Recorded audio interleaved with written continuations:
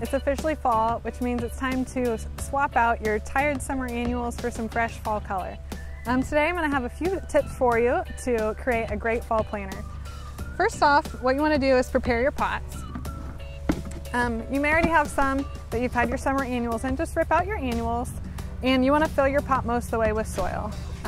We have a couple options here that we use here for our pots. Again, you can use any pots that you have at home. The next thing you want to do is gather up all your plants.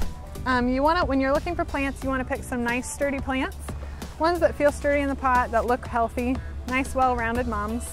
When I pick mums, what I look for is some mums that are just starting to crack color. This is going to give you the longest lasting color, and you're going to get the most bang for your buck.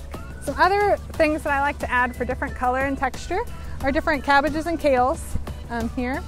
I also add in some annual black-eyed Susans, which are these, as well as some pansies. Just kind of poke in and add, like I said, different color and texture. When you go to plant your mums or plant your pot, you want to make sure that you don't plant your plants too deep.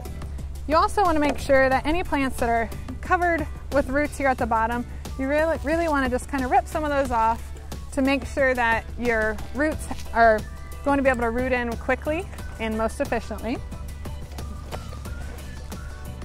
The next thing you want to do is just be creative. Add some gourds or pumpkins. We have varieties of sizes. You can also add things such as Indian corn or even little bitty straw bales to make it nice and cute and creative. Again, the most important thing is to have fun and be creative and enjoy fall and all the fall colors that come with it.